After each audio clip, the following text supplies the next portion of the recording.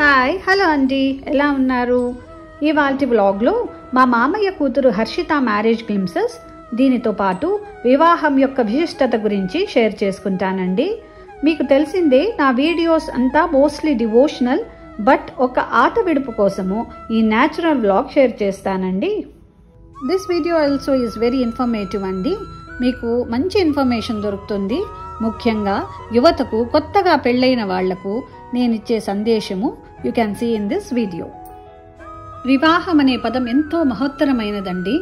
చిన్నతనం నుంచి తల్లిదండ్రుల దగ్గర ముద్దుగా పెరిగిన ఒక అమ్మాయి వివాహం అనే బంధంతో, మూడు ముళ్లతో, ఎవరో పరిచయం లేని వ్యక్తిని పెద్దలు కుదిర్చిన పెళ్లిని చేసుకుని తన ప్రయాణం మొదలు పెడుతుంది. పుట్టినింటి నుంచి మెట్టినింటికి వెళుతుంది. ఇది ఒక ఎమోషనల్ బాండ్ అండి. ఒక మగపిల్లవాడు తన తల్లిదండ్రుల వంశాన్ని ఉద్ధరిస్తే, ఆ ఇంటిలో పుట్టిన ఆడబిడ్డ అమ్మగారింటిని, అత్తగారింటిని, వంశాన్ని, కీర్తిని ఉద్ధరిస్తుంది. ఇంతటి బాధ్యత ఉందండి ఒక స్త్రీకి.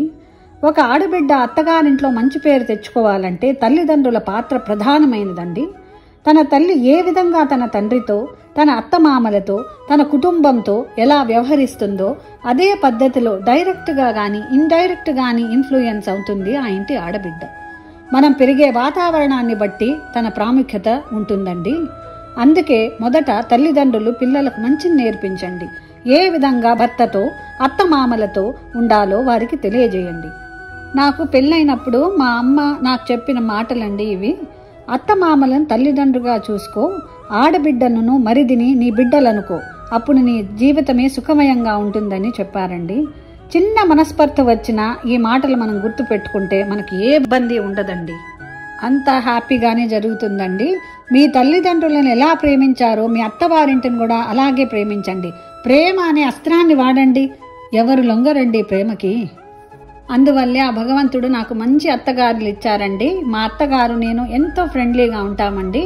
ఆ భగవంతుడు ఈ బంధాన్ని ఇలాగే కొనసాగించాలని మనస్ఫూర్తిగా కోరుకుంటున్నానండి. ఇది నాకు తల్లిదండ్రులు నేర్పించిన సంస్కారం. ఇప్పుడు నాతో పాటు మీరు కూడా హర్షిత అండ్ రవితేజ వెడ్డింగ్ చూడండి.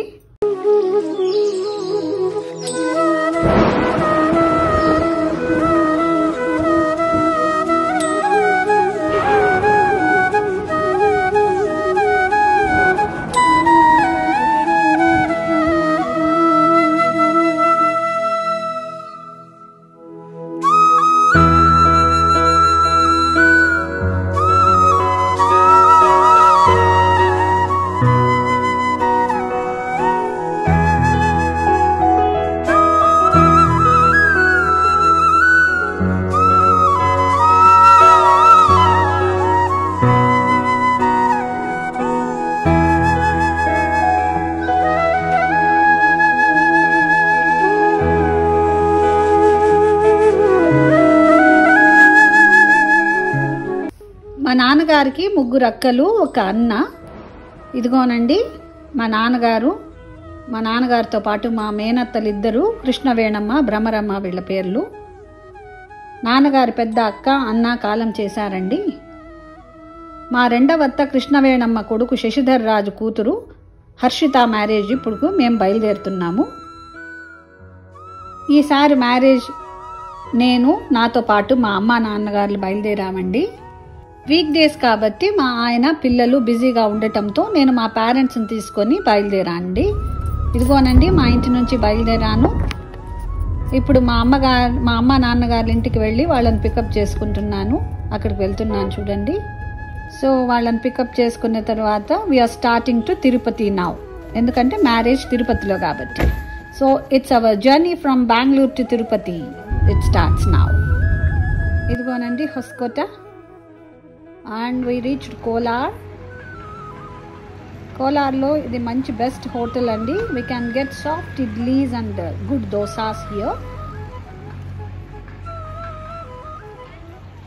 సో ఇప్పుడు బ్రేక్ఫాస్ట్ చేశాక we started again our trip to Tirupati now.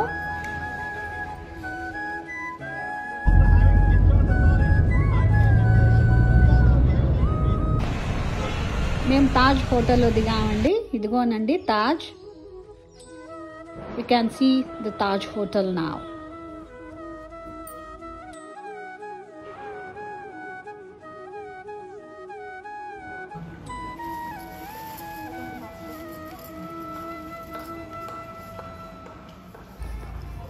Taj Hotel lo check-in time is 2 p.m. and check-out is 12 p.m. the next day. So ఇప్పుడు మేము మా రూమ్కి వెళ్తున్నామండి. 307 is our room number.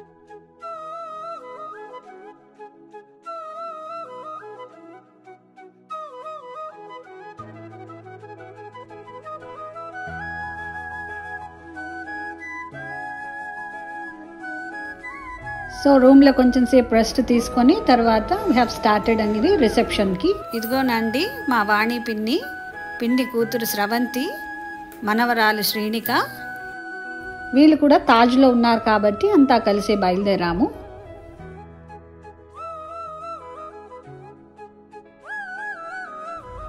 So now we reach the wedding destination PLR Gardens.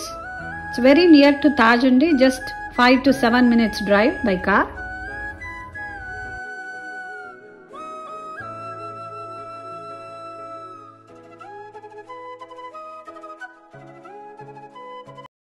ఇదిగోనండి reception start అయింది already.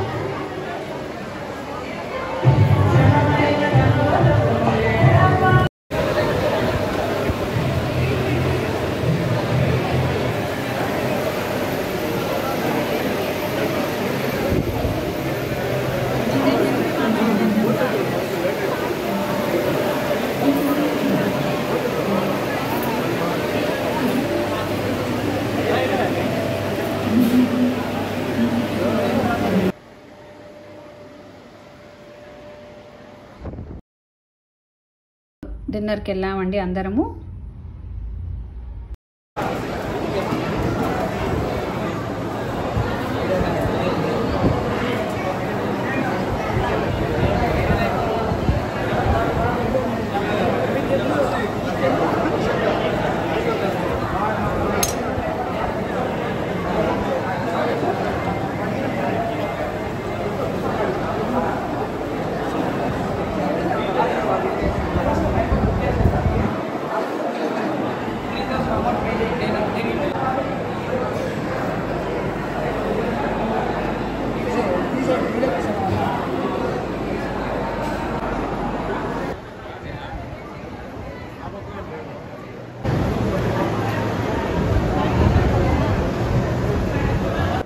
ఇక reception తర్వాత మళ్ళా room చేరుకున్నామండి. Next day 7:30కి marriage. So next day morning 7:30కి marriage అండి. So we had our breakfast hour Taj hotel. Breakfast is very nice అండి. So many varieties here. We enjoy delicious breakfast here. So I can give 5 out of 5 rating for the breakfast to the Taj Hotel.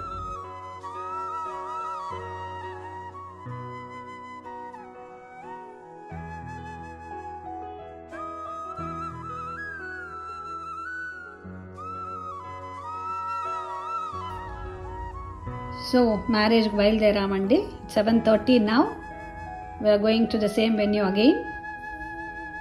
ఈ వివాహంలో అతి ముఖ్యమైన ఘట్టము జీలకర్ర బెల్లము. పెళ్లి ముహూర్తము వధూవరుల జన్మ నక్షత్రాలను జాతకాలను చూసి వాటిని లెక్కలు వేసి గ్రహ గమనాలను అన్వయించుకొని ముహూర్తమును పురోహితులు నిర్ణయిస్తారు.